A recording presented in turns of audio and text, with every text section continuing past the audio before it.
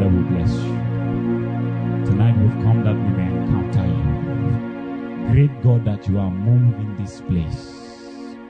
Heal the longing heart. Heal the seeking body. Lift up burdens. We bless your name. In Jesus' name. Hallelujah. 1 Samuel chapter 17. Like I said earlier, I wouldn't want to take so much time tonight. I'd really love it if I can close before the usual time.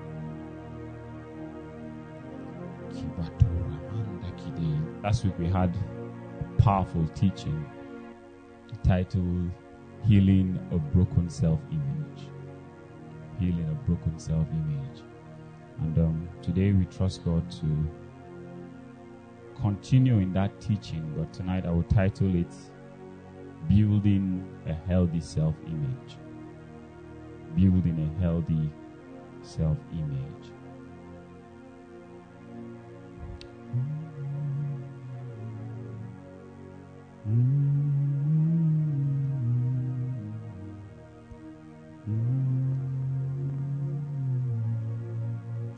Follow me. Just play that chant on the keyboard. No need to sing. That's what I'm hearing in my spirit. Hallelujah. I will not review the teaching, but I recommend you find it online. Hallelujah.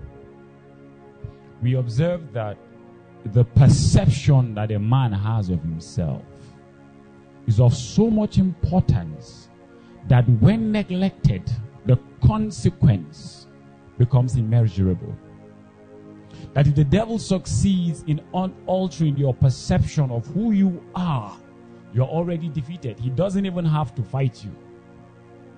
And I made a statement. I said, when that is the state of a man, when he comes for deliverance and we lay hands, and should we ask that spirit, who are you? The spirit will call your name, because you become your own demon. You become the reason for your own oppression. The devil does not have to fight you when you believe that you can't make it. He doesn't have to fight you. He would have successfully colonized you. Hallelujah. And then at that point, he doesn't even have to fight. The inverse of it is also true. When God works on the mind of a believer, the man can get to a state where God doesn't have to do so many things in your life again. You are now equipped. You can now sustain certain things. You don't need certain impartations anymore. You now become an educated spirit, an enlightened spirit. You begin to have a say. God begins to interfere less and less in your life and begin to hold you more and more accountable. Hallelujah.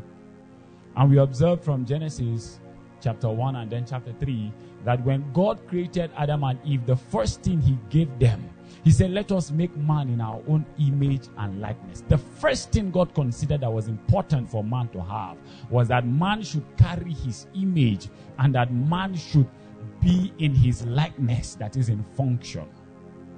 And that when the devil came to Eve in chapter 3 of Genesis, the first thing he also attacked subtly, verse 1 of chapter 3 of Genesis, the Bible tells us that the serpent was more subtle than all the creatures that God had made. And the devil came like that and spoke with Eve and said, did God really say? And I say that the devil comes so subtly like that, he creeps on you without you knowing, to the point that if you were not discerning, you would not recognize that you are in the presence of an adversary. You will not recognize that you are in the presence of a beastly creature. Someone who is out to destroy you. You would imagine that that question was for educational purposes. You would find out that you would think that the devil wanted to learn as well. You would think that he perhaps wanted to also obey the same instruction. No. He was actually attacking the identity of Eve. And this we saw in the preceding events. And how that she noticed or she believed that the fruits will make her like God, of which she was already made in his likeness and image. You see that? And then again, she observed the fruit and said it is desirable to make one wise. And we said, at what point Did her communication with the devil inform her that she was a fool or that she was lacking in wisdom? What the devil had successfully attacked was her image. And I made a powerful statement, and I'll repeat it. I said, the moment you lose identity, you would lose dominion. And I showed you from the 7 sons of Sceva and how the Bible gave us insight into what was happening. He introduced them as the sons of Sceva. And I told you that Sceva was not a name to reckon with in spiritual matters. So the demon simply asked them one question: who are you? And their failure to answer that question made dominion to be taken from them. They lost power over that situation. When the devil attacks you, really, he's attacking the image that you have of yourself. Hallelujah.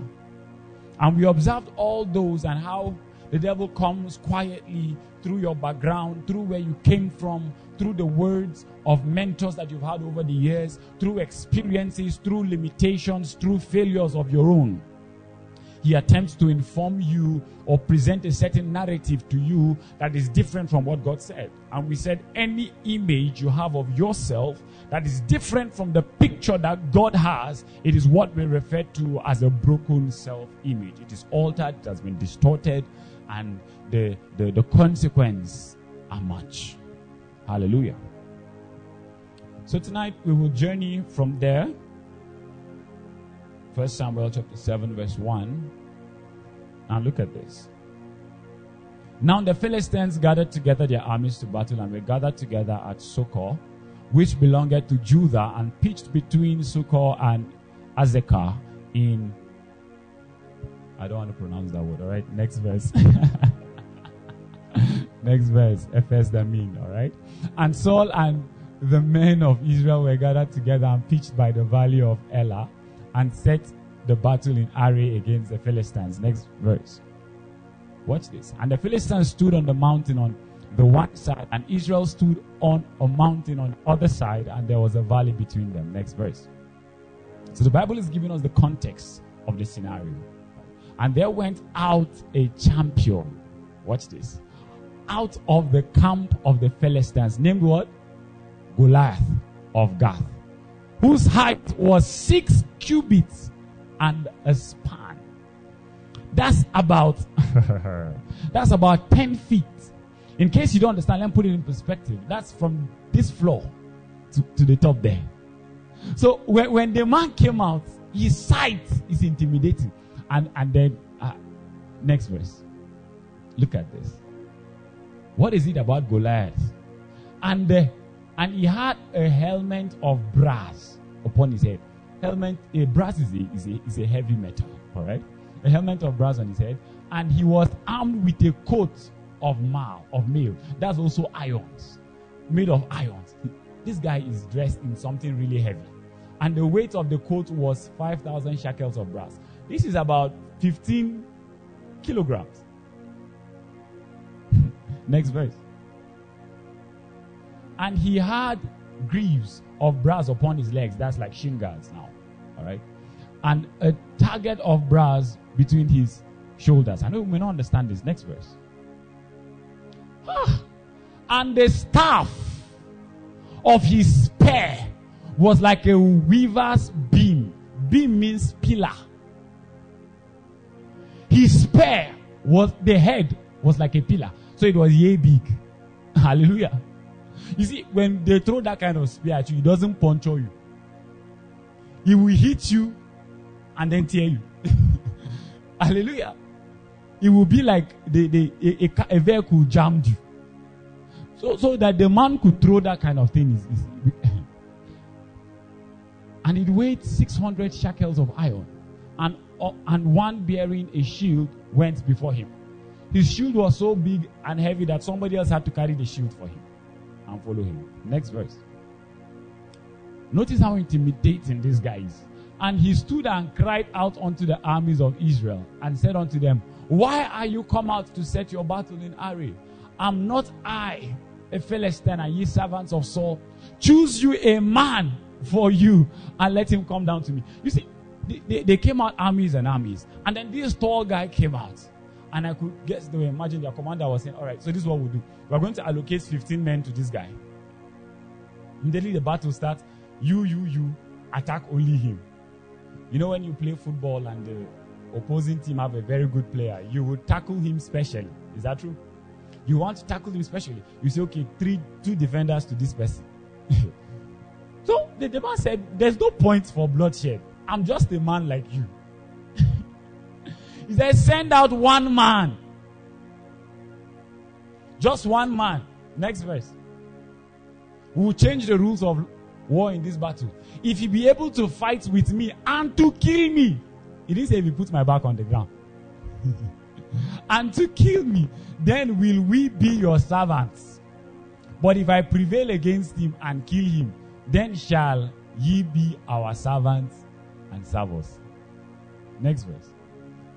Just words were spoken, but really is it just words? And the Philistines said, I defy the armies of Israel this day. Give me a man that we may fight together. Next verse. When Saul and all Israel heard those words of the Philistines, they were what? Dismayed and greatly afraid. Give us this in Message translation.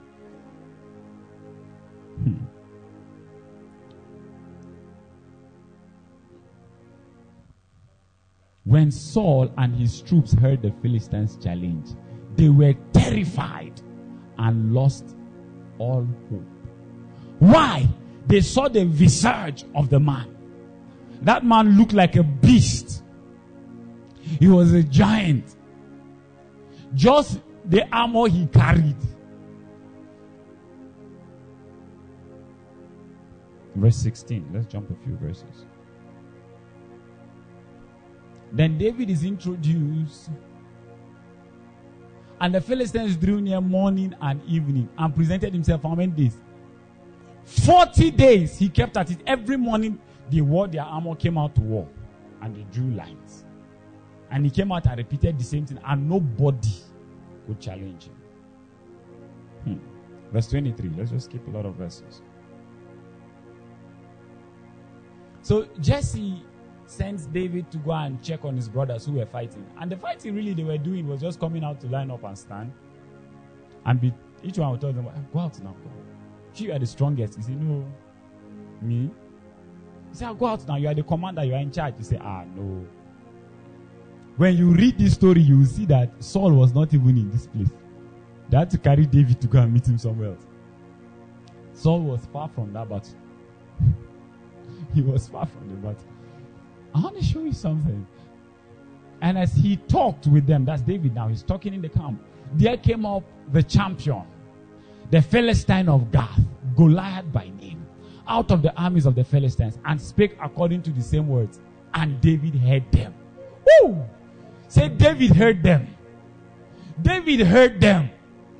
Next verse, look at this. And all the men of Israel, when they saw the man, did what? They fled from him and were very afraid. Next verse.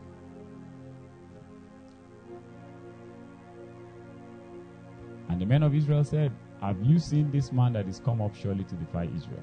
This is the next verse. Alright. And it shall be that the man, is this the next verse? That's verse 24. Okay, it's correct. Alright, it's okay. Next verse. Let's just skip this verse.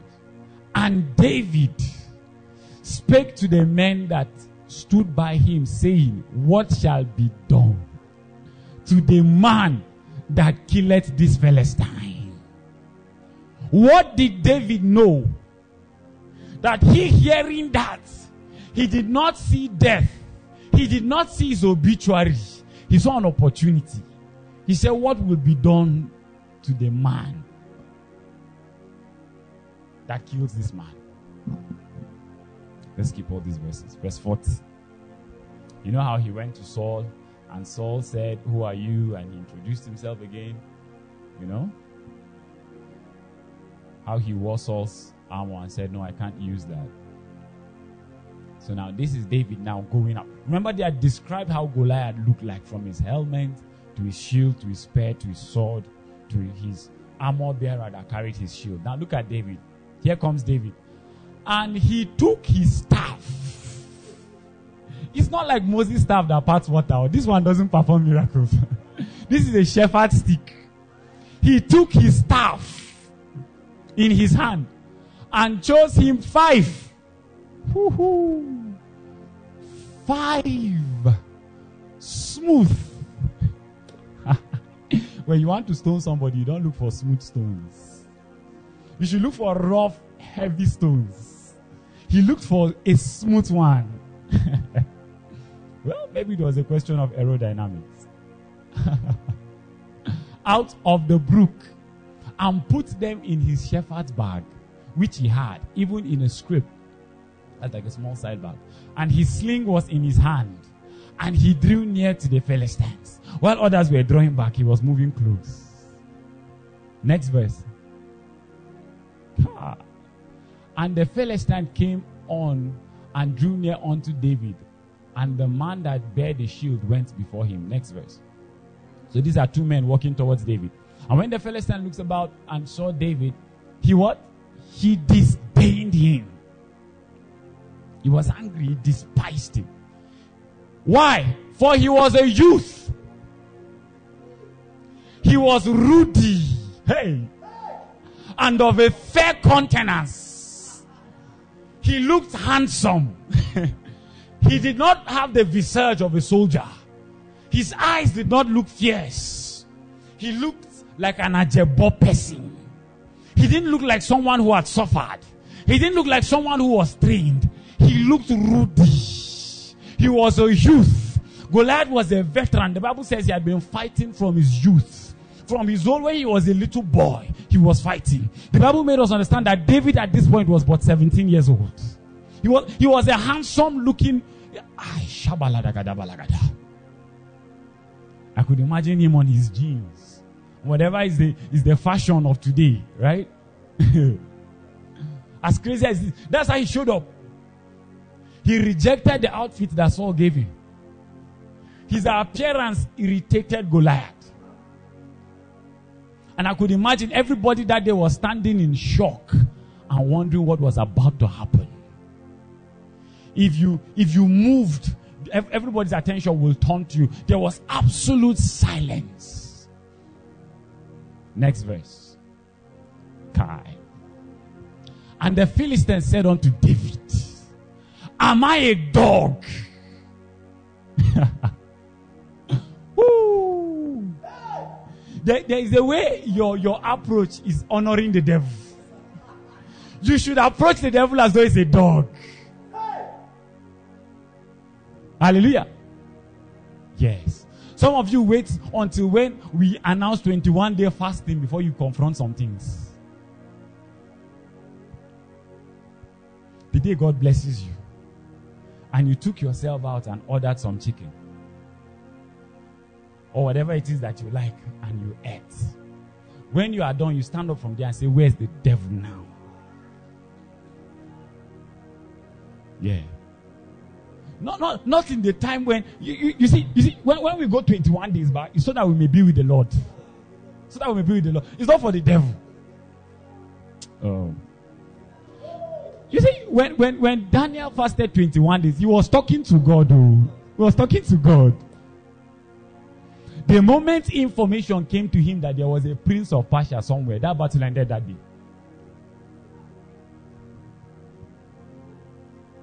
This will be your state after this teaching tonight. He said, am I a dog? Please, if we are the host of Israel, what will you call us to that question? Yes, absolutely, he is a dog. He's a dog. You see, Jesus referred to a Gentile in one place and said, should we give the children's bread to who? To dogs. Say, am I a dog that thou comest to me with sticks? And the Philistine did what? Look at this. He cursed David by what? His gods. That tells you that battle was not just one of swords. The real battle happening was one of words. The first time that battle started, the Bible tells us that the children of Israel were afraid and terrified. On the 40th day, they were running. The man will come out and talk, and then they will flee. He had conditioned them with his words. He had altered their image to the point that when they looked at themselves, it was like the time of Joshua, where men said, we are but grasshoppers. He says, we saw the sons of Anak there. In their eyes, we were like grasshoppers. In our eyes, we were like grasshoppers. He says, we can't confront these people.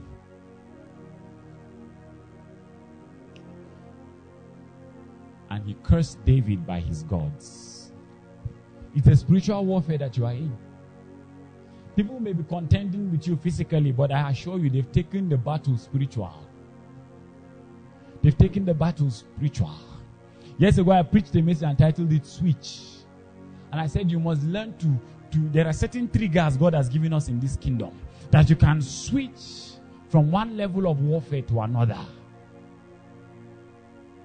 From one level. And you see, for us, when we go higher in warfare, what we are doing is going deeper in grace. We are not intensifying activity. When we are in intense warfare, we don't talk much anymore. Hallelujah. So you switch. You see, a pigeon can be on the ground near you and is just eating, picking stuff. And you can want to catch it and to just move and look at you. You might want to move and you think that you are so close till you try to dive and catch it. And once it takes off, that's all. You yourself, you know that the battle is over. You cannot pursue it. You need to see when an eagle fights with a snake, it will just pick him up from the ground. And that's all. To a different terrain. The devil will always try to cause you to bring the battle to the physical. Let's make it about our qualifications. Let's make it about the quality of our English. Moses wanted to make that mistake. He said, God, you have to send somebody else because I'm not eloquent. He mistook it because God told him, he said, go and tell Pharaoh to let my people go. So he thought it was just mere words. He said, no, now, I'm a stammerer. And I told you that last week that he missed the sign. God was actually talking to him through a tree that doesn't even talk in the first place. But yet God was talking to him through a burning bush. And then here he was stammering. Hallelujah. You must learn to switch. When the devil comes against you, you must learn to raise a standard against him. Hallelujah. I made a statement and let me finish that statement. I said when we intensify battle, we are going deeper in grace. We are not increasing activity. Hallelujah. In other words, when the devil came, I can start praying and fasting. When the devil takes the battle to another level, there is a place the battle will get to. I will sit down. Hallelujah. Are you hearing me? There's a place when the battle gets to, when it's too hot, I'll hands up and say, Lord, I've left it for you. I'm going deeper in grace. Because when God rises to take over from me, it's finished. There's no battle again. There's no battle. At the blast of his nostrils, they see a parted. Next verse. And the Philistines said to David, come to me, and I will give thy flesh unto the fowls of the air and to the beasts of the field. The battle of words is going on again. Next verse. Then said David to the Philistine, thou comest to me. He says, thou comest to me with a sword and with a spear and with a shield. But I come to thee in the name of the Lord of hosts, the God of Israel, whom thou hast defied. He said that I'm defying the armies of Israel. He said, David, come, I will feed your flesh to the birds of the air. David shifted base of the battle.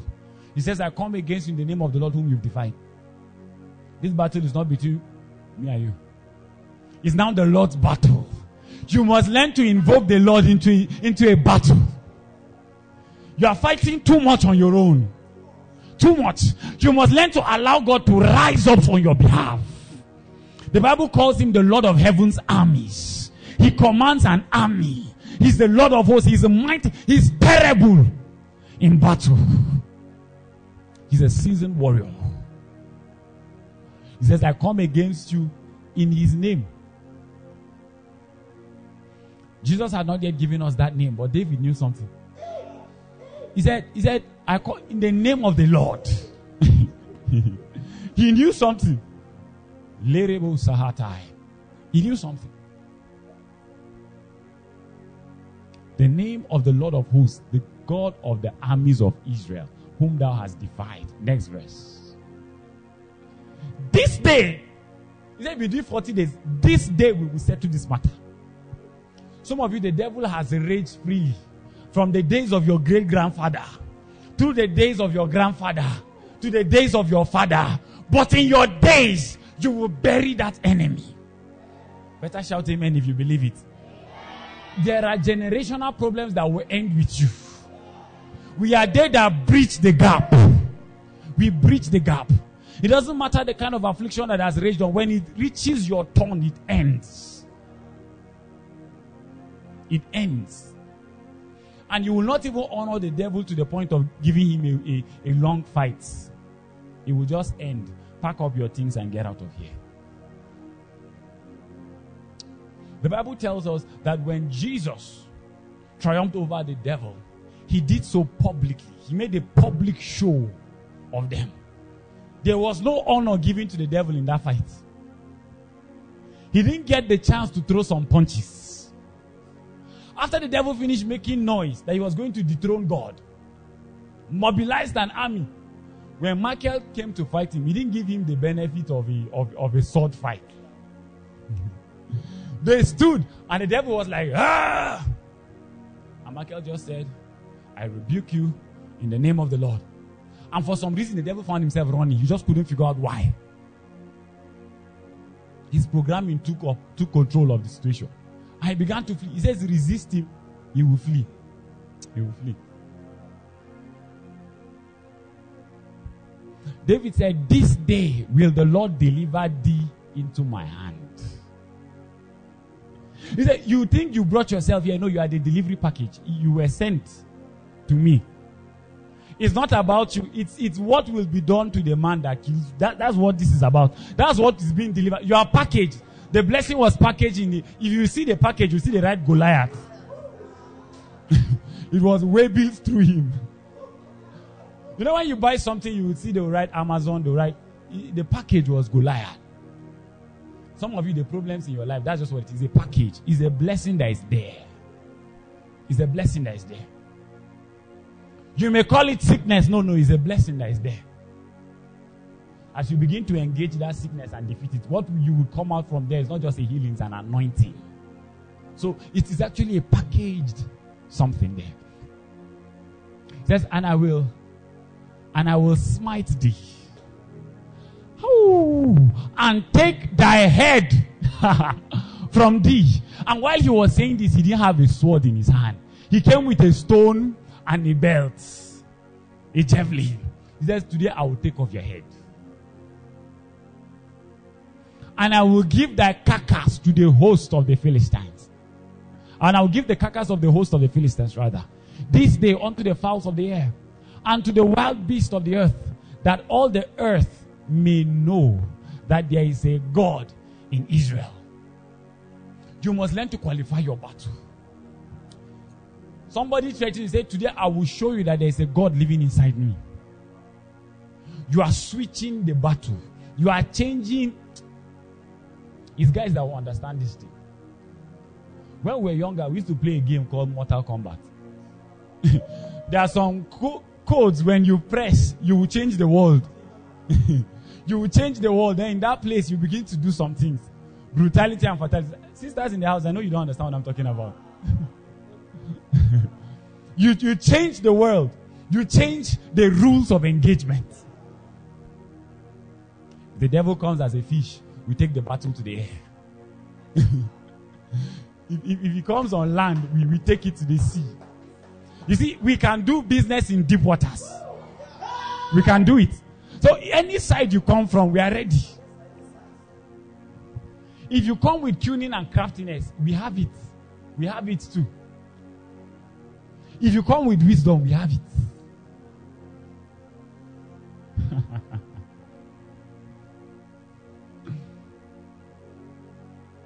Next verse. Just beat your chest and say, there is a God in Israel. Put your name there. Yeah. One more time, beat your chest. Say, there is a God in Israel. Yeah. There's a God inside you. Sometimes we forget, and that's what the devil, all these show the devil is doing. That's what it's about. He wants to distract you. He wants to prevent you from seeing that there is a God inside you. He wants you to be thinking that you are alone. He wants you to fight the battle alone. He wants to corner you. He came out and said, if send out one soldier to come and fight me alone. But he came with the names of his gods, and all the soldiers of Israel forgot. Till David. David said, there's a God in Israel. And all this assembly shall know that the Lord saved not with sword and with spear, not even with stone or javelins or slings. He says, for the battle is the Lord's, and he will give you into our hands. In the physical we fight, in the spiritual it is given. Victory is given. Victory is not something we contend for. Victory is something we receive. We receive victory the way we receive healing. Yes.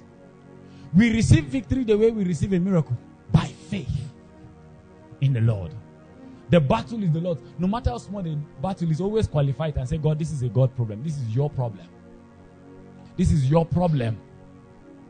Father, this is your problem. Say, I refuse to fight alone. That's number one. Number two, I refuse to fight in the flesh. Yes. The two are not mutually exclusive. If you fight in the flesh, you fight alone. It's true. When you fight with the Lord, the battle is His. It's formality we are doing. All that attack is just formality. The battle is the Lord. It's settled. Next verse. Let's see what happened. And it came to pass. Woo! Say it came to pass. You see, because David had spoken his own reality already. So now what he said now came to pass. When the Philistine arose and came and drew near to meet David. See how the Philistine arose and he's coming. He's drawing near. He's walking. What did David do? He says, David hasted and ran towards the army to meet the Philistine. Goliath is coming. David is running. In his mind, we are not guessing these things. We know it is a settled matter. We know how it ends. We know how it ends.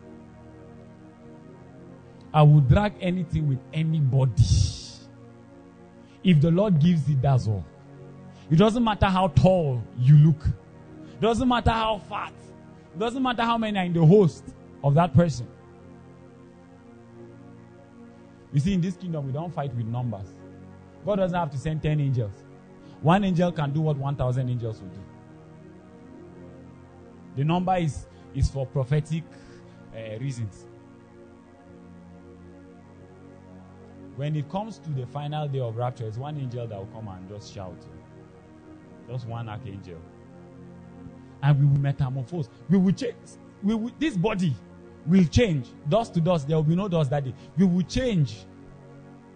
Instantly. Instantly. It doesn't matter whether the world is ready for it or not. We will be changed. And it doesn't matter whether gravity likes it or not. We will begin to ascend. The way Jesus ascended that day and the clouds received him. That's how we will just be changed. Bam. Within a twinkle of an eye. Just an angel will shout. Just his shout. Then if God speaks, come on. You see why God is allowing you to do the battle? Because if God steps in, it's a bit, it's kind of unfair. It's unfair. So it gives you the privilege of rebuking the devil instead on his behalf. Hallelujah. Yeah. Next verse. Oh, I see people running towards their problems from today. Because something will shift inside you. Suddenly you realize that greater is he that is in you than he that is in the world. And David put his hand in his bag and took thence a stone and sling it and smote the Philistine in his forehead, that the stone sunk. Sinking is not associated with heads. Sinking happens in water. You don't, something doesn't hit your head and sink. It's a spirit thing. It entered. If you were sensitive, that you would have had pew. It entered. It just entered. It sank in. This sinking implies that the helmet made no difference. That it was made of brass. Because it was a sinking something. I wish there was a professor of physics to give us more insights. What was happening here? Maybe we'll learn something more, And he fell upon his face to the earth. I see giants falling. In the name of Jesus. None will be able to stand in front of you. No enemy will be able to stand in front of you. If they gather against you, they will scatter in 7 directions. In the name of Jesus. Last verse. Let's finish it up. Verse 50. 50. I think that's the last verse. So David prevailed over the Philistine with a sling and with a stone, and smote the Philistine and slew him. But there was no sword in the hand of David. He cut off that head. He carried Goliath's sword and cut out his own head. It was a bloody affair. This is not the kind of action film you like to watch. You want them to fight a bit. Let the last fight be tough. In this kingdom, the last fight is instant. If we act a real spiritual Christian movie for you, the last fight, we are more than conquerors. Conquerors don't fight. We just decree it's over. We just decree. Just say, hey, fall. And it's gone. It's gone. When you understand the principle I'll teach you tonight, the devil will begin to run from you. He will start making sure that people don't meet you, because you are now the solution yourself. You are now the deliverance. You are a walking, breathing deliverance. You are a walking, breathing, living healing. The Bible says he quickens our spirit. He makes us alive and active. We are dispensing life as we move. You become a life giver. You would begin to perform more miracles unaware than you are aware. Last week we observed how that God is both omnipotent, 2 weeks back, omnipotent, omnipresent, and omniscient. And we said although God is omnipresent, meaning he's everywhere, yet he still comes and still goes. Hallelujah. Although he's everywhere, he still comes to a place and leaves that place. He's everywhere, so God is where he's going to. And God is still where he has left. So it's a mystery of God. Because when we begin to say we are created in his likeness and image, those attributes too, to a level, are captured in us. Hallelujah. We said that God is omnipotent, meaning he has all power and can do all things. And he lives inside of you. Yet, your ability grows. Yet, your ability seems to be limited. Hallelujah. And then we said God is omniscient. Yet, when you read your Bible closely, you will find God exhibiting an attribute where he is becoming aware of things. Where he would say, and the cry of the children of Israel reached him. All right? Where he would say to Abraham, I want to go and check Sodom and Gomorrah and see if it is like I was told. And yet he knows all things. But yet he's going. God knows all things, yet he still requires you to pray and tell him your problems. Yet he already knows it. So also with us, there is a level of his omnipotence, omnipresence, and omniscience that is invested in us. And as we continue to grow and become more like him, we begin to see these dimensions more and more. When the Bible described it, he said it was the shadow of Peter that was healing people. When you look at it in the eyes of the Spirit and really understand what is happening there, it was the presence of Peter that was healing people. It had nothing to do with the reflection of him blocking the rays of the sun from hitting another person. It had nothing to do. We do not have to, reposition the shadow. Oh, where's my shadow? Then I come like this. No, it's not necessary. The presence, the circumference. We see that in the life of Samuel. When Samuel was in, what's not that place now? Ramah. When Saul would send people to arrest him or to find David, when they came close, they began to prophesy. When Saul himself came, the Bible says he removed his clothes and was prophesying himself too. He had such an atmosphere that you didn't have to meet him. Once you were just inside that circumference. That's why you come to church like this and you find out that there's precision in your thought. Is that true? Many of you have observed that when you are in church, that's when business ideas come. And then sometimes you rebuke it because you think it's a distraction. No. It's your spirit leveraging on an atmosphere that the leadership of that church have cultivated through their lives, through the corporate anointing. They've cultivated it in that place. So when you sit down there, there's precision of thoughts. If I were you, that's the best time to call to remembrance some of the difficult situations in my life. And say, Lord, what do I do about this situation? This business is not moving. How do we move it? And you may think it's distraction, but yet you are in the presence, you are in an atmosphere where there's an omniscience, there's an extra knowledge being made available that you can begin to access. Hallelujah. Building a healthy self-image. Are we being blessed already? All right. How do we do that? How do we get to that place like David where he looked at Goliath and did not see that tall giant with a sword, with a shield, with all those things? How did he look at Goliath? What did he know that made him have a different response to that situation?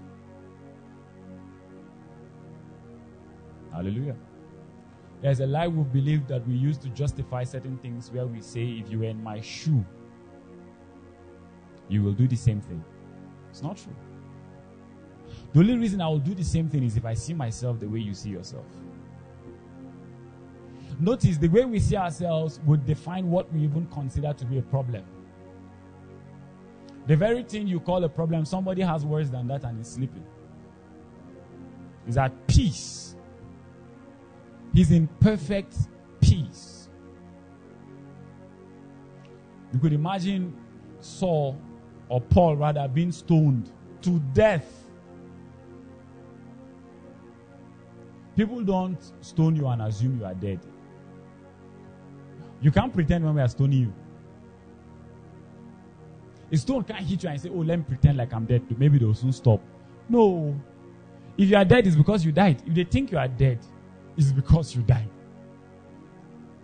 Then after all that thing, everybody walks away.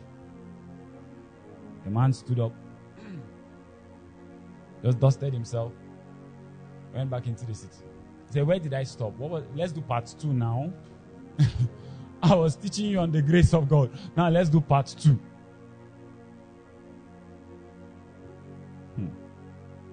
What made him feel like that was not a deliverance for him to run away? He said, God, thank you. I made a mistake. I shouldn't have come to this city. You didn't send me. And then run away. He said, Lord, I will not make this mistake again. No. He went back to that situation. And of course, they didn't stone him the second time. Hallelujah. You need to learn to see yourself the way God sees you. If you see how God sees you, you would see why God is not bothered about your life the way you are bothered about it. Because the way God is looking at you like this, you can solve your problem. Did you hear me? The way God is looking at you like this, what did I say? You can solve your problem by yourself. The concept of destiny helpers is not just to fill up for your inabilities. It is to express the realities of being members of a body. where we depend on each other. That I'm called to be a prophet does not mean I'm isolated from the pastoral anointing. It's so that I can attain to mastery. It's so that I can be specialized, sharp in my calling for the sake of the body of Christ. And when God brings a destiny helper, it's so that I can leverage on that for speed and for rest. So that I can focus on other things. It is not because I am incapacitated. It is not because I cannot do anything about my situation. As if to suggest that in me, that dimension is not captured. It's not true. Did you understand that description? God brings destiny helpers for those reasons. It is not because you can't.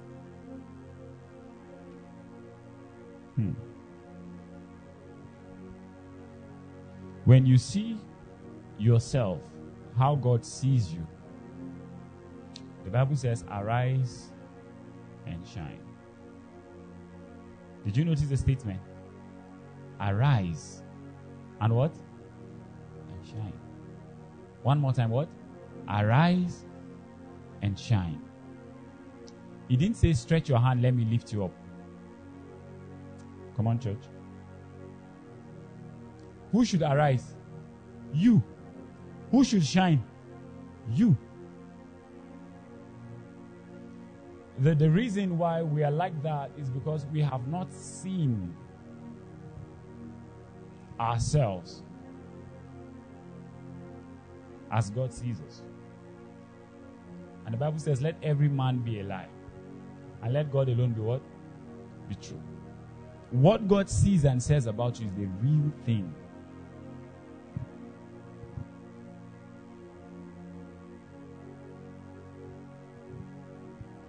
If somebody says, I'll beat you, I say, no, you cannot. It's not, you cannot. He says, I'll deal with you. I say, no, you cannot. You cannot. The worst that can happen is that you will provoke me to now deal with you.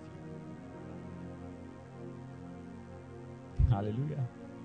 Why? When you are able to see something.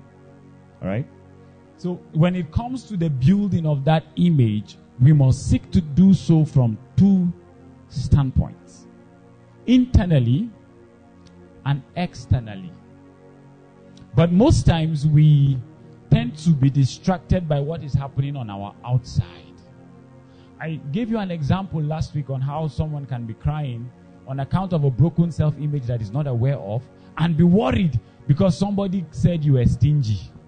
You now went to your brother, to your sister, to your friend, and you say, see, am I stingy? And I said, the problem is not that somebody said you were stingy. The problem is that something within you believes it. Something within you is not sure. Because if you were so sure, then whatever the person said, your response would just be, that is your opinion. Someone tells you, oh, you are not fine, you don't look, you are not beautiful. You just say, well, that's your opinion. And I'm sorry you think that way. I really feel bad that you think that way. I'm sorry. Really. You would not be shifted by such words. When Goliath comes and threatens like that, fear is not the response that comes up within you. It's something else. When you truly have a better image of who you are, you begin to find out that even sin and temptation begins to lose form. It begins to lose power. You now begin to find out that you can walk away from certain places. Hallelujah. Praise God. All right. So now, how do you begin to take control of the formation of the perception of who you are? Externally, number one, what you begin to do is surround yourself with people that are not always attacking your self-image. There are people who would constantly insult, constantly criticize, constantly yab and attack the image that you have of yourself. Hallelujah. Yeah. If we close the door and window, will it adjust the sound? Will it affect it?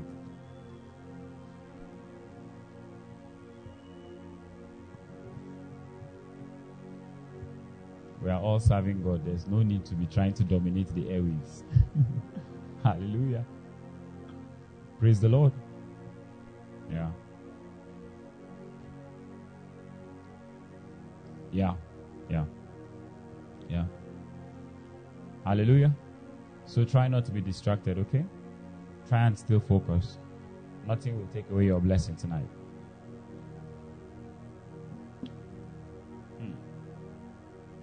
Said, surround yourself with people that are not constantly attacking your self-image. That's number one. Number two. Another thing is, you see, the same way people try to shape how you see yourself is the same way there are people in your life that you too have the privilege of adjusting how they see themselves. And if you're one of such people in such positions, are parents. Hallelujah. Parents have a wonderful assignment to build and influence a child's perception of himself. So do teachers, pastors, elder siblings, friends, really everybody. Hallelujah. I'm saying that to you here because in the future you would raise a family if you don't already have one. Take charge of the formation of their perception of themselves. Help them to see themselves as God sees them. Don't just tell them that mommy loves you, mommy supports you, daddy loves you. Tell them that God loves them. Show them who they are. Sit your sons down and make sure they have a healthy self-image. Hallelujah. Yes. You see, before I got so much confidence in God's word, my mother's words was what sustained me. As tall as I look right now, in primary school, I was constantly bullied. Constantly bullied. Forget that now I look like the bully. Hallelujah. Then I was the person that was bullied. I'd been insulted because of my complexion. And funny enough, when I got to think of it and see certain pictures from school, I realized I was not the darkest in the class. But somehow they just picked on me and said I was black. Hallelujah. Yeah, and they used to talk about the size of my head. But today, I don't think there's ever been a more perfect head than this. There can never be. There can never be. It's either your head fits you the way mine fits me, or something else. Hallelujah. Yes. So before I found out God saying that I'm fearfully and wonderfully made, and before I discovered Songs of Songs chapter 4 verse 7, before I discovered that, it was the words of my mother. My mother said to me I was handsome. And I said, you cannot know more than my mother. You cannot. So you have that privilege to shape the mind of the child. And then you know what, don't just do it, let it not be hinged on you. Because somewhere in teenage, when they are teenagers, they start losing some confidence in you as a parent. They start to argue with you. They start to see some of your human side and they begin to argue with you. So make sure you hinge it on God's word. So that when your sons and daughters enter a place, nobody can just sway your daughter because you told her she's beautiful. You say, you are beautiful, you are African queen. There's nobody like you. She may not be rude, but if the person does not look like Christ, our response will be, I know. You'll be like, wow, so you see it too. Or I'm surprised it took you so long to notice. Or I know. As fathers, you must be the one to call out the women, the ladies in your daughters. Call out the men in your children, in your boys. Call out the man. Let the man come out with boldness. Let him come out with confidence. Let him come out ready to face the world. No child, whether yours or not, should grow in your house and sustain a low self-esteem. None of them. Each of them should be confident. Yes. They should be ready. You should be able to, like Manoah, to ask, who is this child coming?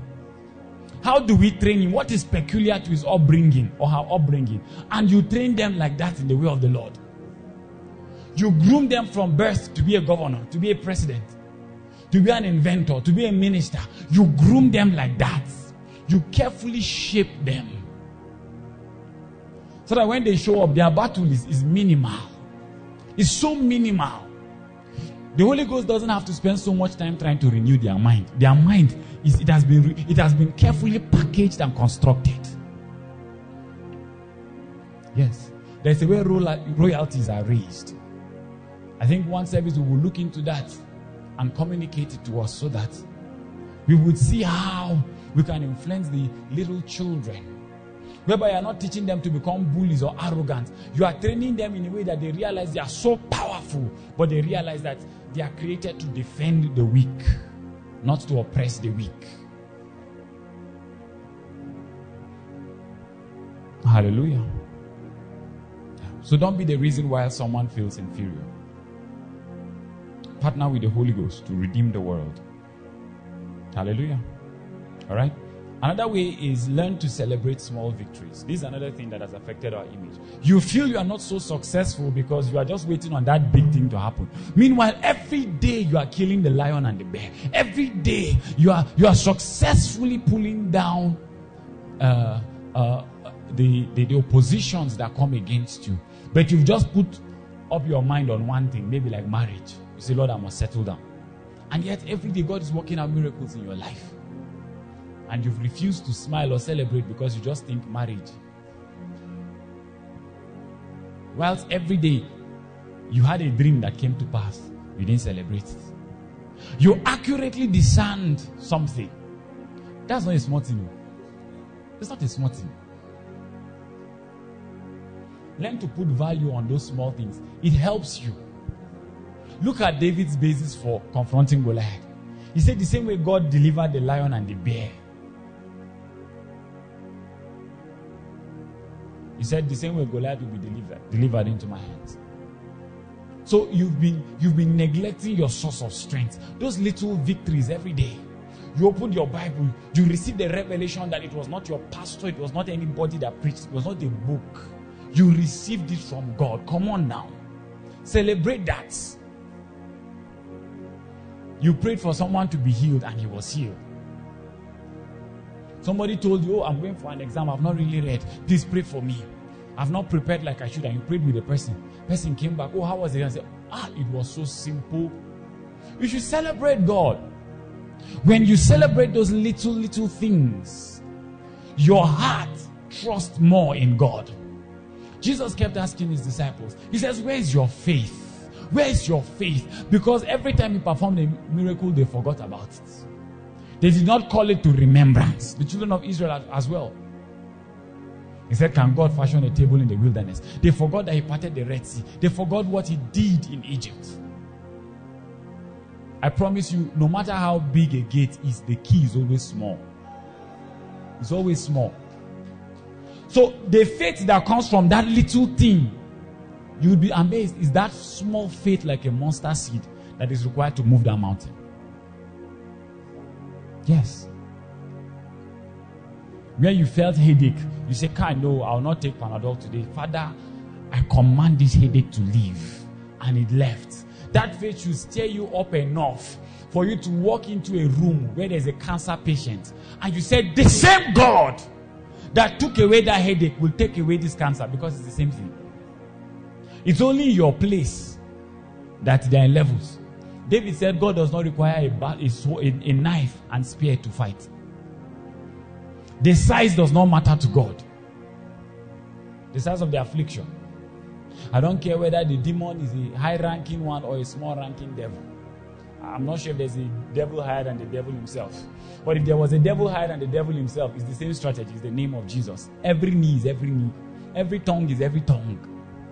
So I come against you in the name of the Lord. You must learn that. Learn to celebrate small victories. Are you with me? Celebrate it enough to consider yourself a success. You say, woo, I've made it. You're wondering, how much just entered? It's 1K. It's 1K. Miracle alert 1K. Or you did a work 1K. The same way the grace on your life produced 1,000 naira, it will produce 1,000,000 naira. You are neglecting it. That's why it's not working. It's true. It's true. The same way you finish primary school, that's how you will finish the university. It's the same you. Are you with me? The same way you've overcome. Do you know since when you started winning? Science students, help me. When it comes to reproduction in biology now, and they tell you that the sperm is going to fertilize the egg, they say how many sperms are running towards there? How many? In millions, right? You competed with over 1 million people, and you came first. There's no class that is too big. There's no class. If coming first position matters to you, take it. Be the best in the class. If that is what you want, take it. If you want to be the best in your industry, be it. You're already more than conquerors. Let the energy, the faith that comes from the small victories propel you to what you think. The thing is that we don't really see the level of opposition in the spirit. That's why. Sometimes you might see a cancer in somebody's body, and all that is happening is a natural deformity based on what the person is eating. Maybe bad eating habits. A lot of canned things, and so there's a cancer. And yet you laid hands on somebody who had a headache, and you don't know that day what you chased out was the spirit of death. You don't know that what came on that person was a generational problem that wanted to kill him. And as small as you are with your small self, you put your hand on the person and said it is well, and God honored it. So, but because you think headache is popular, so it's small. Or the medical bills on headache is not that expensive, so it must be a small thing. No. Learn to see by the eye of the Spirit. Learn to see by the eye of the Spirit. You're bigger than you know. You must learn to stop blaming yourself for things that are outside your control. Some of us like to blame ourselves for everything. Somebody leaves you and you keep blaming yourself. Somebody cheats you. Somebody lies to you. You keep blaming yourself. Bad things happen. Somebody dies. And you allow the devil whisper to you that it is your fault. Maybe as a pastor. Said if you were more prayerful, this member would not have died. No. Forgive yourself for all those things. And stop blaming yourself. Hallelujah. I may be the watchman, but I'm only watching because he's watching. If I slept, he did not sleep. Are you with me?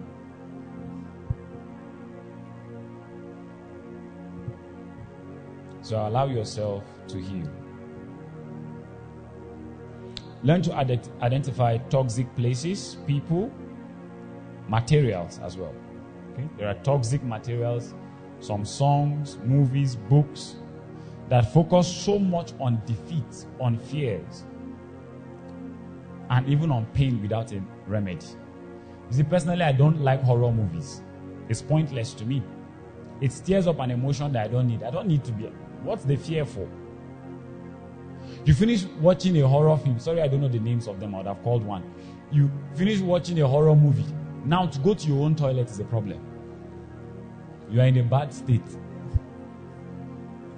You are in a bad state. You finish watching a horror film and you want to cross the road. Now, the kind of images in your head. And some of you wonder why you have bad dreams at night.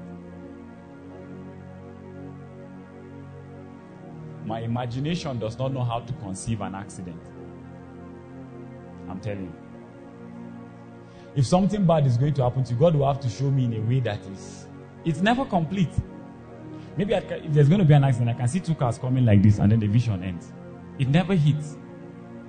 You know the way the Bible says God's eye is holy and he sees no evil. With all the evil in the world that he's seen everything, yet he says his eyes doesn't see evil. He cannot behold iniquity. Salah. So learn to identify those toxic things that affect the state of your faith. I was saying to Benai, I said, one of the things as a man of God you must always do is ensure that you are ready at every time. So that when you are called upon to confront the enemy, you should not be the one under attack. You should not be called to pray for a sick or dying person and what is going on in your mind is like, do you remember you did not pray today? Do you remember what you did in the afternoon? Yeah, the one is unnecessary. It's unnecessary. You should not be the one. Be ready always. So protect yourself from all those things. It's unnecessary. I should not come to preach to you now. Then I'll now be. There's now a battle going on within me. Like you're the one preaching like this. You after what you did. No, don't do those things. Save yourself the stress. Hallelujah. Cheers. Said I want to close early today, so let's hurry. And then be bold enough to do something about demeaning places that attack your self-image. Some you will address, note this, some you will walk away from, and then some you will build a strong resolve around that situation. It's not every place that is toxic. You know this thing going on in our time? Mental health, my mental health. It's good though. But it's not every time you leave that place. You can't leave every toxic place. Hallelujah. Some places the toxic people have to leave. They are not the one that will leave. You see, when we are in the promised land, we don't remove our leg from there. The Lord give you understanding. And then also we must handle it internally. Internally, number one, you must forgive yourself. We saw that last week. Do we remember? Mark chapter 12 verse 31. You must forgive yourself for mistakes, for shortcomings, for habits, for being slow in certain things. Maybe you felt, if I had done this years ago, my life would have been better now. Perhaps you exhibited foolishness in some things. You must learn to forgive yourself for that. And you must also forgive yourself for everything that you consider to be your fault. Maybe, it was my fault, this and that. And the second is like Jesus had said that the first and greatest commandment is to love the Lord with all your heart, all your strength, all your soul, and all your mind. And the second commandment is like this, namely this: thou shalt love thy neighbor as who? As thyself. And I'd like to ask the question then. The commandment to love yourself is number what? Is somewhere there with number one. Because as you learn to love the Lord, when you see him, I told you, you will now know who you are. Because you can only love your neighbor as you love yourself. Learn to love yourself. Learn to love your voice. Learn to love your face. There's nobody ever born that is more handsome than me. That's why I don't need to barb. I don't need to shave. If I shave, it's for your sake. I promise you. Promise you. You see this suit is for you and the camera. This level of expression you are seeing. If you had met me in the morning with my pajamas, you would meet the same person. It's the same person you meet. The same person. This doesn't add anything to me. It's for you.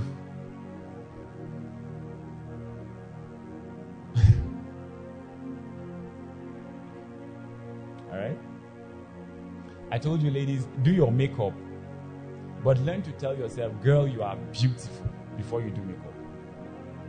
Love your real face. Hallelujah. What did I say? Love your real face. In fact, if I were a lady doing makeup, I would say, girl, you're too fine. Step it down. Do makeup. Just step it down. Don't go and confuse the world today. Do you understand? They make up version of me is lesser than the real me. Why? The real me is in the image of God. You can't be more beautiful than that. You can't be more handsome than that. I told you, anybody that thinks you are not ugly, you just tell the person because you don't know God. If you knew God, you would have seen a striking resemblance. You would think we are twins. We are not twins. He is my God. I'm a filmmaker. If I'm going to ever act a Jesus film, I'll be the actor. I will act as Jesus. And I'll dress like me. Hallelujah. And I'll talk like me. Because that's what he looks like. Oh, this is what he looks like. Hallelujah. Yes. And you say, I love photography. I'm a photographer also. I'll still be a photographer. I won't be a carpenter. Oh, you don't understand what I'm telling you. Yes.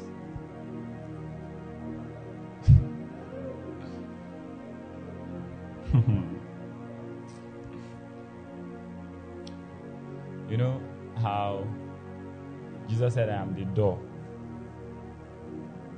Say, I'm the camera. I'm the camera. And I'll bring out. Let's leave that. Just watch out. Coming soon. Hallelujah. Yeah.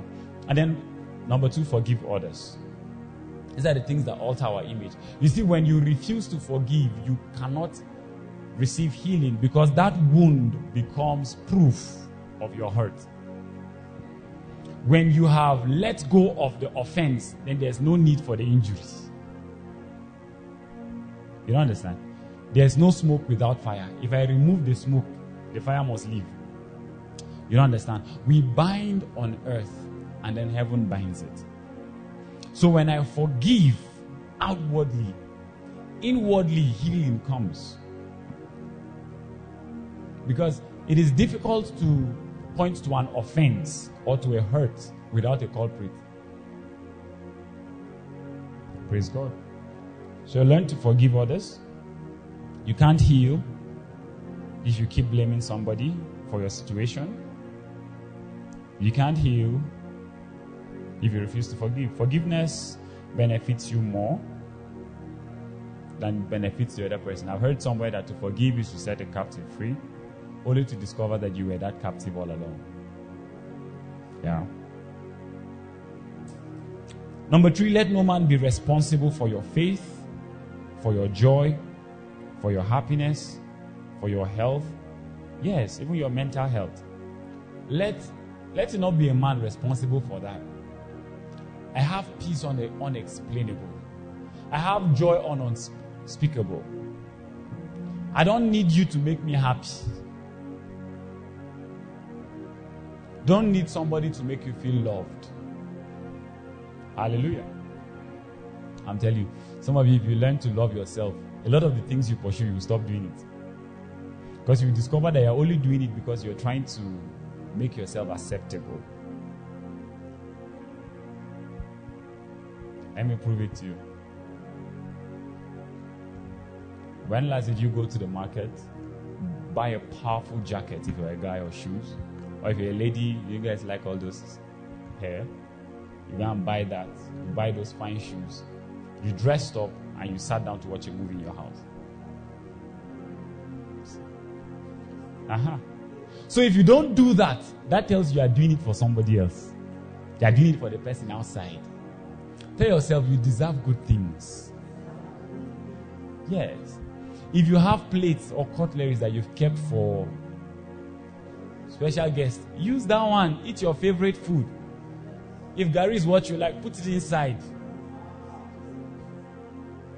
If gote is what you like, put it inside. Sit down. Hallelujah. Some of you guys, if we find you in a restaurant, it's because you took a lady there.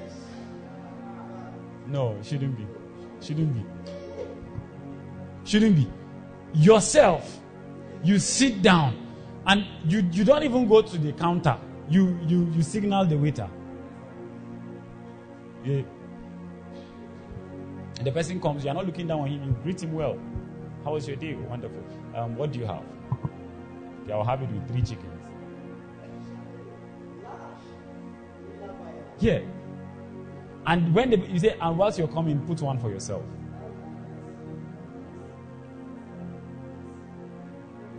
Do you understand what I'm telling you? I told you you're already alive. Stop working for a living.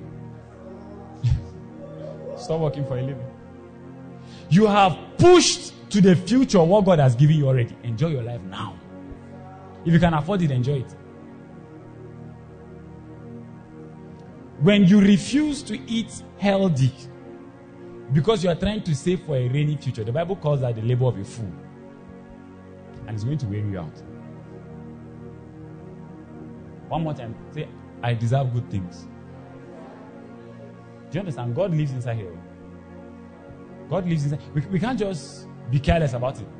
God lives inside here. I deserve good things. Yes.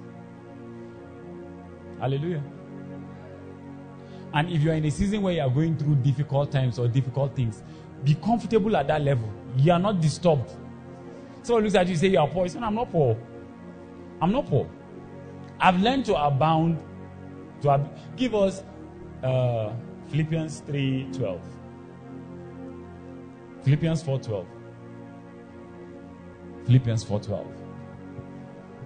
We'll soon close. Philippians 4:12. Yeah. Philippians 4:12. All right, look at this. I know both how to be abased and I know how to abound.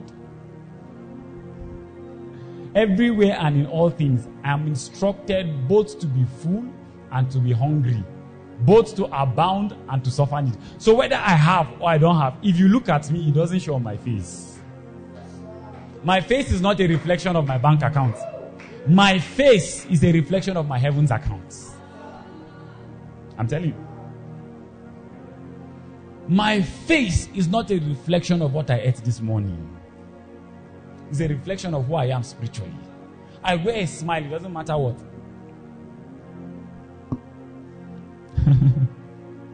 Look at Jesus. They came to arrest him. Peter caught somebody's ear. He said, no, don't do that. Don't do that. Don't do that. I know you're trying to defend my honor, but no need. Don't do that. Don't do that. You see, the shocking part about this is the next verse. Give us next verse. Philippians 4:13. Chorus it.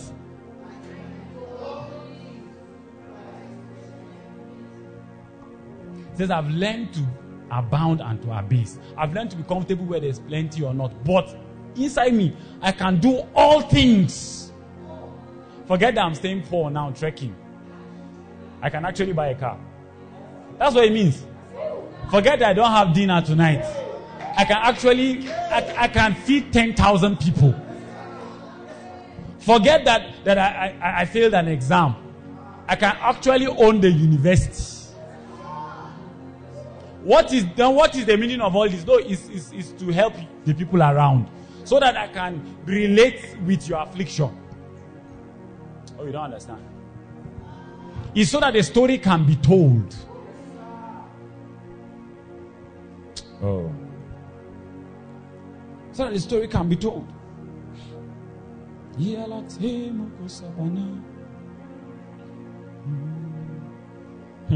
Jedebelegadab ragadila bagadagada. Jempotoko ribalati keredoko soramanande kurabahasai. Jikete koroboko silamanda rubekatida hatai. Monde tilabaporia di castelia takai. Even if I stop here, we are blessed already. Jambrodoko skiradika takai. Mendoloba. Let no man be responsible. Let no situation be responsible for your joy. Be happy. Walk with the spring in your step. Hallelujah. Romans 12 verse 2. Then change your way of thinking. Romans 12 verse 2. That's all I've been teaching you. Change the way you see yourself. Learn to see yourself as God intended. And be not conformed to this world. This world will try to make you You see, they wrote a test. You got 0/10. They said you are dumb. No. Do not be conformed to this world. That thing doesn't work on us. Do you know why sometimes you fail? So that you will not go to science class. You needed to be in art. If you had passed that test, you would have insisted. Some of you failed JAMB so that you will not go to school that year. You would have missed your life partner if you had gone to school that year. So, but heaven knows that when you get admission, you don't need to ask, Lord, should I go to the university or not? So the only way was for an angel to go and change your scores. Because you can't fail. An angel had to go and write 130. After you wrote JAMB, you went and wrote for a 130. You are crying. You can't fail. It's a strategy. It's a delay strategy. We are timing something in the future.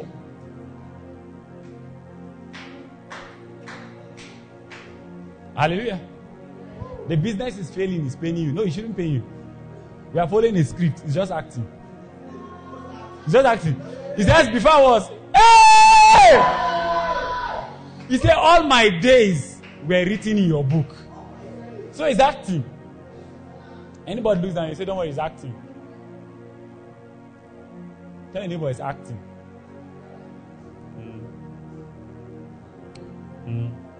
It's acting. Tarabasa. Terebaturubusa. But be ye transformed by the renewing of your mind, that you may prove what is that good, acceptable, perfect will of God. Next verse, verse 3. For I say, through the grace given unto me, listen, to every man that is among you, not to think of himself more highly than he ought to think, but to think soberly, according as God had dealt to every man the measure of faith. So it's not just about saying I'm big. It's about thinking of myself according to what God has said. Notice, before this, he said your mind should have been transformed first. So when your mind is now transformed, you now think of yourself according to what God has said. It's not just talk. It's we are repeating what he has said. The Bible says he has said so that we may boldly say, the Lord is my shepherd. What can men do to me? Let me make this statement. You are not your mistakes. You might have made a mistake, but you are not your mistake. If anybody ever asks you who you are, tell the person you are a child of God. And you must even clean up yourself. Whilst you are at that moment, you say, I'm a child of God.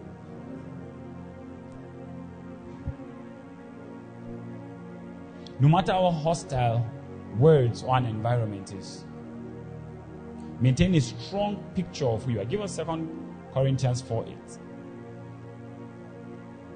And then you remember Romans 10:17 that says, faith cometh by hearing, and hearing by the word of God. So you are thinking of yourself according to the measure of faith. That faith came when you heard God, when God spoke to you. 2 Corinthians 4:8. Wow, time is going.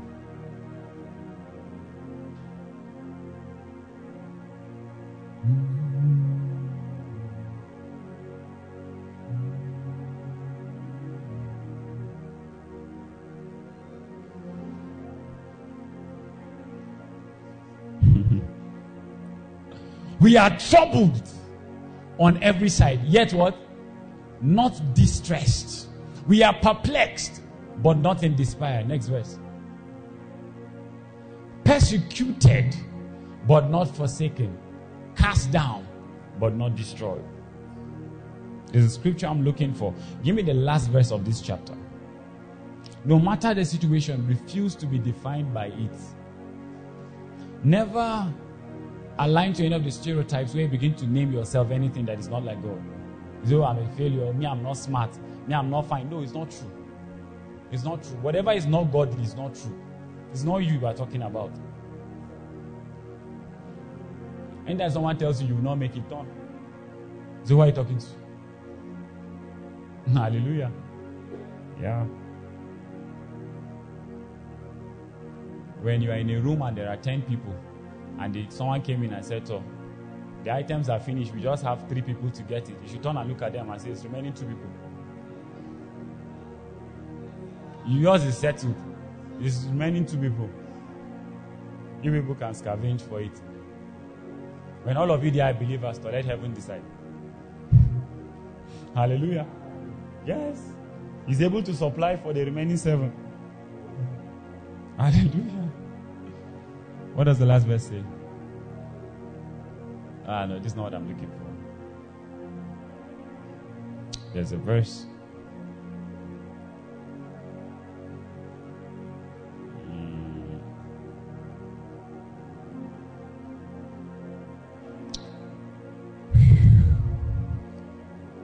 Hallelujah.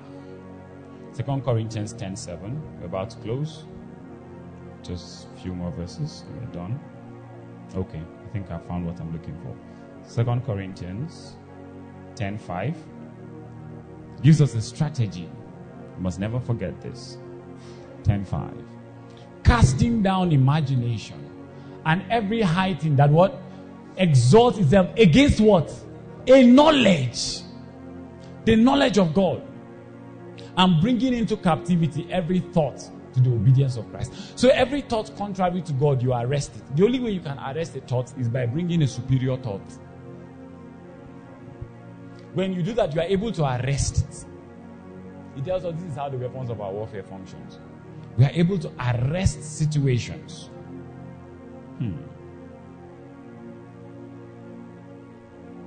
Philippians 4:8 now gives us a yardstick on what we can, on what we use to judge every thought.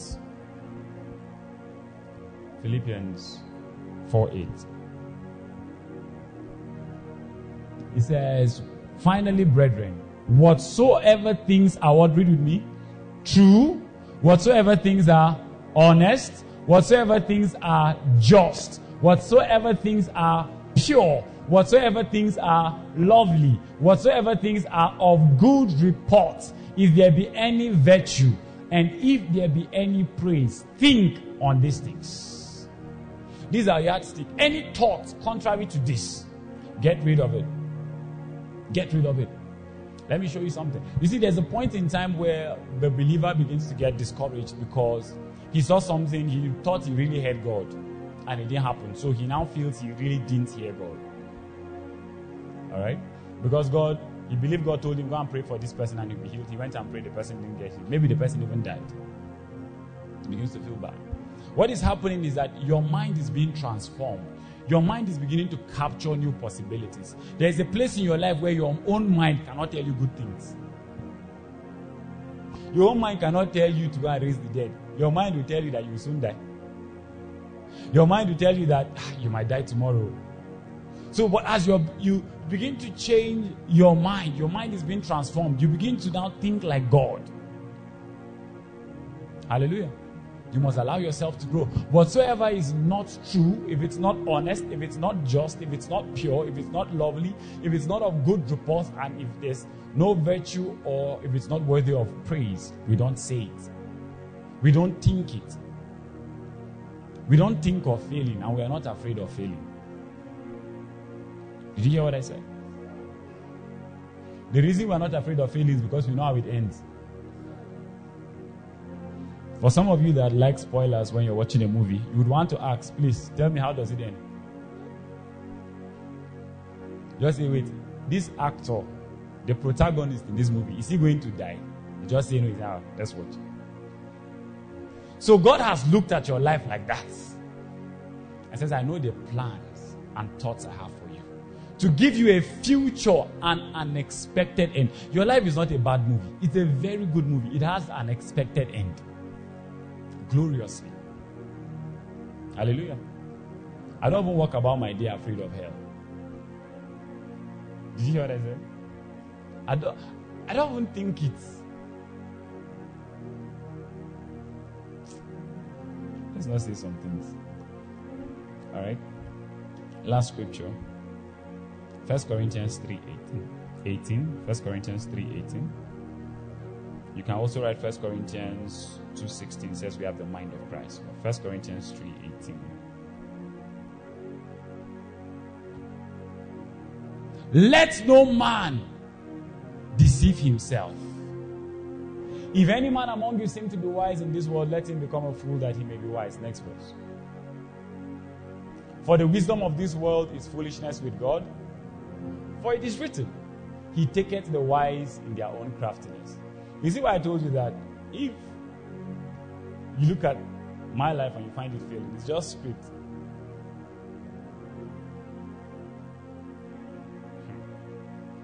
It's just script. Because you would think that I would need a degree to have a happy future. It's not true. It's not true. There was a time degrees were not in existence. Men were happy before that time. Men were wealthy before that time. Don't allow the stereotypes of our world. Don't be conformed to the image of this world. Should we get A's? Yes. It's nice. It's nice. Hallelujah. Next verse. Trust the workings of God in your life. And again, the Lord knoweth the thoughts of the wise, that they are vain. Alright, next verse. Read to verse 23. Therefore, let no man glory in men. For what? For what? Put your name or say mine. All things are what? All things are. Then there's a column there. A column simply means that this statement explains what is about to come. So he listed some things. Next verse. Whether Paul, that's a human being, or Apollos, that's another human being, or Cephas, that is Peter, or what? The world, or life, or death. Can you imagine death? Death is mine. He said, let's not be talking about death. You don't understand. Death is yours.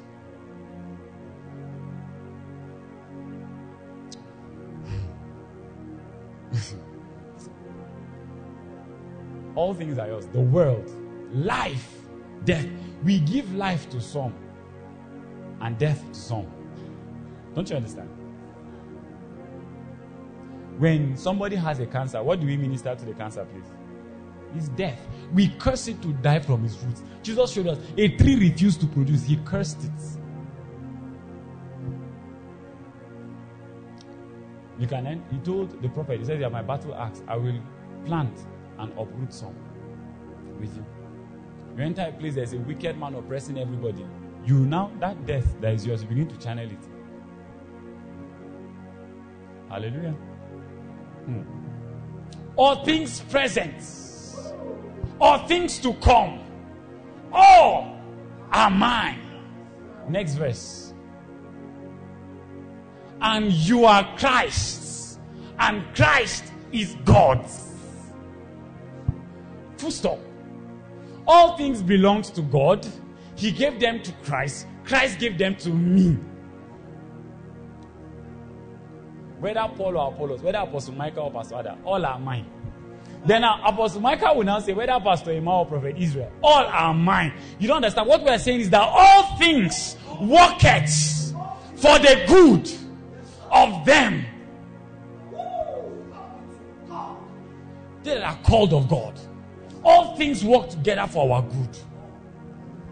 There are no losses with me. I have a healthy self-image. When I move about, I own the whole world. You don't understand? I own the whole world. I can step into a bank to ensure that they are doing the right thing. Do you understand what I'm saying? Yeah. You think this is good talk? It's not though.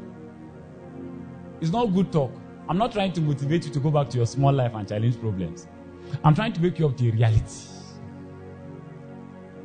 Don't be too carnal about the things of this world. Don't be doing 1 + 1. Oh. Do you understand? Don't be looking at your profit margin and say, all we are selling is what now? Is bonds. And it's 10 naira profit. How are we go? No. It's not by power. It's not by might. It's by my spirit, said the Lord. That tells you that everything you want to do, the most important thing is not capital. It's a word from the Lord. You need a word from the Lord. It doesn't matter how big the issue is, just get a word from the Lord. The word comes with the provision. That's why it's called provision. It comes after the vision. You catch the vision, the provision follows. It is not prevision, it's provision. What you're waiting on is a word from the Lord, not capital, not grant. That company, that idea, if you can see it as God intended, the resources gravitate towards it. I promise you. All things are mine. Does somebody believe that? All things are mine. Marriage, yes sir. Healing, yes sir. Wealth, yes sir. Breakthrough, yes sir. Deliverance, yes sir. All things are mine. I'm a mobile dispenser of God's grace. When I move with possibilities. I'm a compendium of God's attributes. When I show up, I didn't show up alone. I showed up with God. Are you with me? Yes. All things, give us back verse 22 as we close. All things are yours. Whether Paul or Apollos, I don't know what's that thing that you desire in this life. Put it on that list. If it is marriage, put it there. If it is children, put it there. If it is a business, put it there. Talk to the Lord. Whatever it is, say it is mine. And then I belong to Christ. Don't forget verse 23. And then I belong to Christ. And Christ belongs to God. All things, the earth and the fullness thereof belongs to God. It belongs to God. The cattle on 1,000 hills is his. He sustains the earth. Forget that man has built a system of economy. Or he doesn't. All things belongs to God. It is still his. What is it that you need of the Lord? Talk to God right now. Say, Lord, I lay hold on it. I lay hold on eternal life. I lay hold on abundance. What dimension are you seeking for in God? Say, I move in the prophetic. The prophetic is mine. All things are mine. All things are mine. I move in the anointings of Catherine Coleman. I move in an Elijah anointing. Whichever anointing is needed, that's what I move in. Oh, the world has not seen. No eye has seen. No ear has heard. No heart has conceived the things that God has in store for me. Somebody talk to God.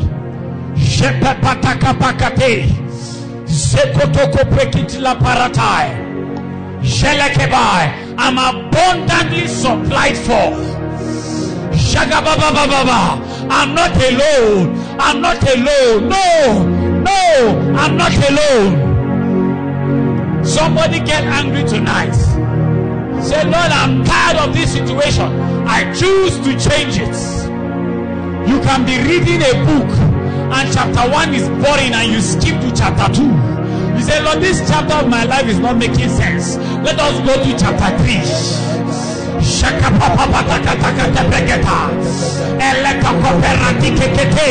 Time is relative. And it came to pass. I made progress. I rise like an edifice. Akipotos, Shike Petrolia, Ipaparia Nakapaposka,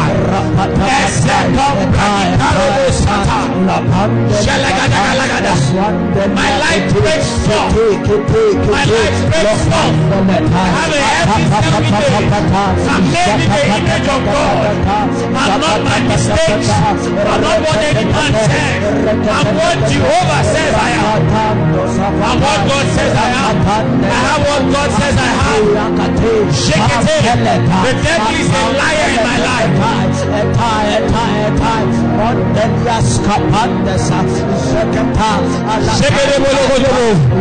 Somebody stir up yourself. Stir up yourself. Let's say I'm big. I'm unstoppable. I'm victorious. I'm anointed. I'm anointed for difficult matters. I dissolve hard sentences. The Spirit of God is upon me. I heal the brokenhearted. I have the words that comfort the weary. I'm unstoppable. I'm a force to reckon with. The world is mine. Life Health is fine. Eliana Makule Balata. Hey. Hey. Jamamando Korobo Shata. Elemando Koribalata. Shiketoria la Sibra Kadikai. Ranteta Akaskevina Nandelia.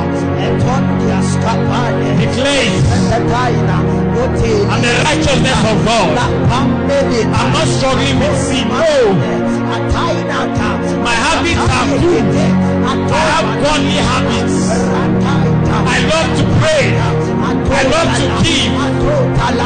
I'm untouchable. I'm not the oppressed needy savior. I'm not a damsel in distress waiting for a knight in shining armor. I'm a virtuous woman. I'm rare. I'm precious. Whoever finds me finds favor from God.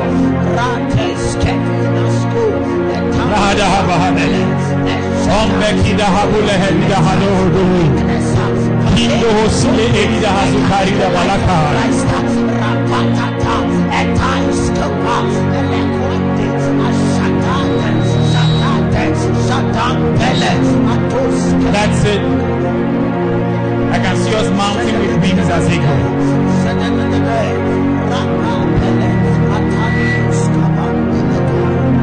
Hallelujah. Hallelujah. Believe me when I tell you that God is bringing you to a place where the prayer points of today will not be an issue. Let your mind go wild. Do you hear what I said? God is bringing you to a place where the prayer points. See, a lot of you will have to go back to your Bible to start finding prayer points. Because all the things you are praying about, God will do them. Oh, you didn't hear what I said? God will do them. So when we say come for a vigil, we are going to pray 12 hours. We say, okay, what are we going to pray about? Because you don't have problems like that. You are going to spend more time talking with God than you spend talking to Him or making requests. It will be fellowship.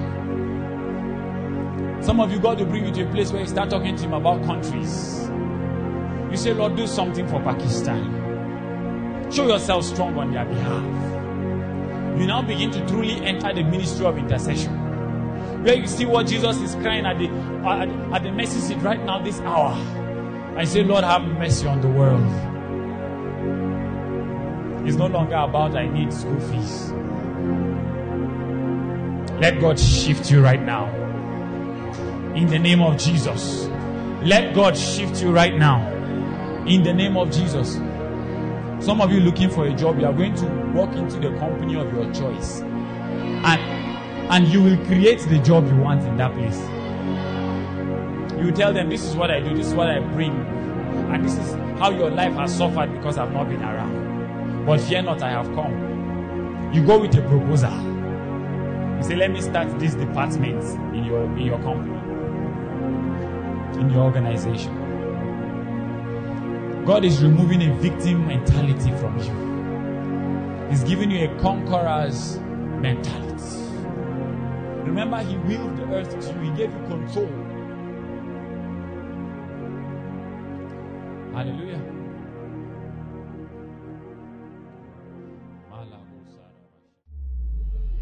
We trust you have been greatly blessed by this message. For more messages and information, please follow us on Facebook, YouTube, Instagram, Telegram, and Twitter at Outrageous Grace Ministry. You can join in on our live broadcast every Wednesday on our Facebook page and also on MixLR at OGM-Radio. God bless you.